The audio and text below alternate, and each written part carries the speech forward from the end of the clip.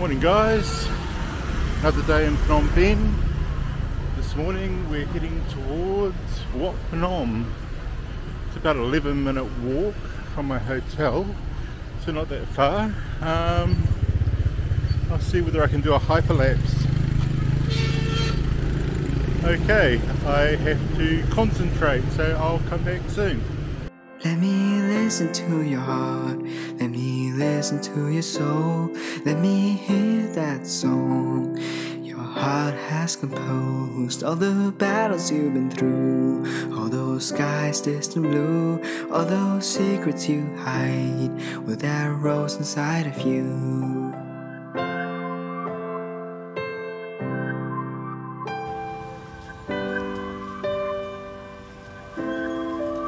With all the stars out in the night skies, I wonder what the future will be.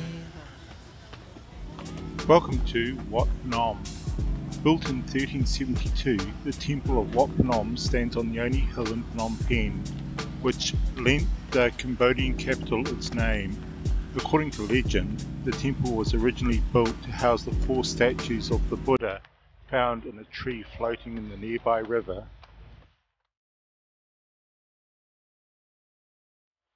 The grand main entrance runs up the eastern stairway. It's a path guarded by lions and naga, the mythical snakes of Hinduism and Buddhism.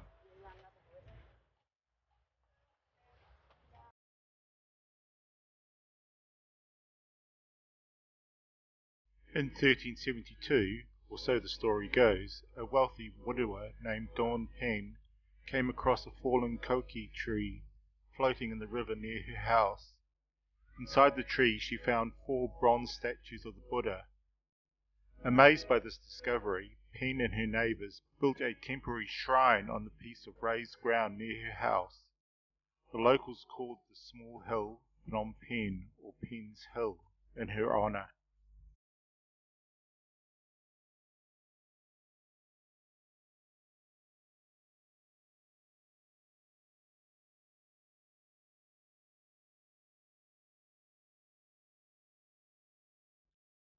Today many people come here to pray for good luck and success in school exams or business affairs.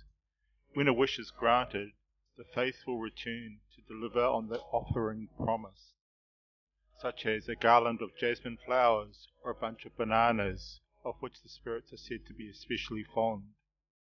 Today I saw a lot of roasted pigs.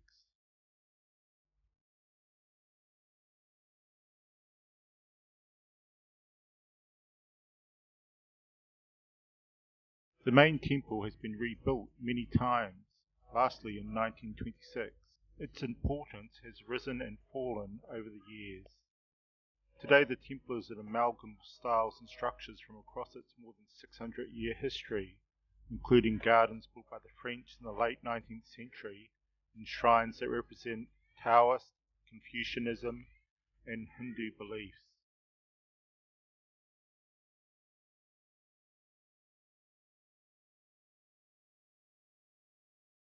The central altar complex has a large bronze-seated Buddha surrounded by other statues, flowers, candles and other items of devotion and worship. The walls are covered with murals, especially of Jataka stories of the Buddha's early reincarnations before his enlightenment.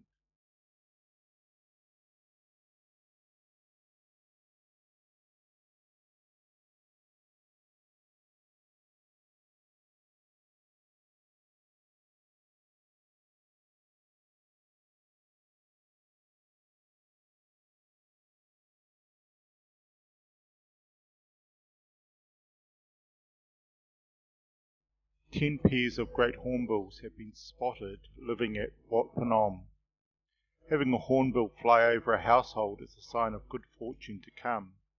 If that is the belief, then people of Phnom Penh can expect the spirit to shower good fortune over them.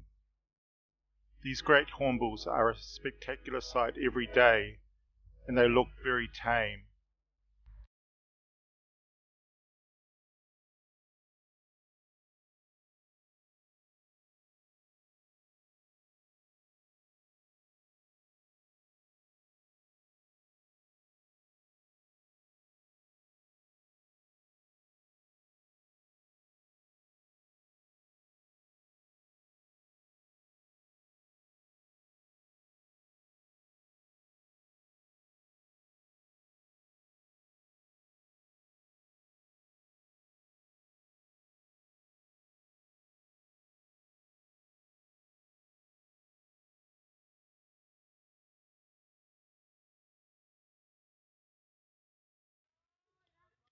Here we can see some Cambodian men playing say.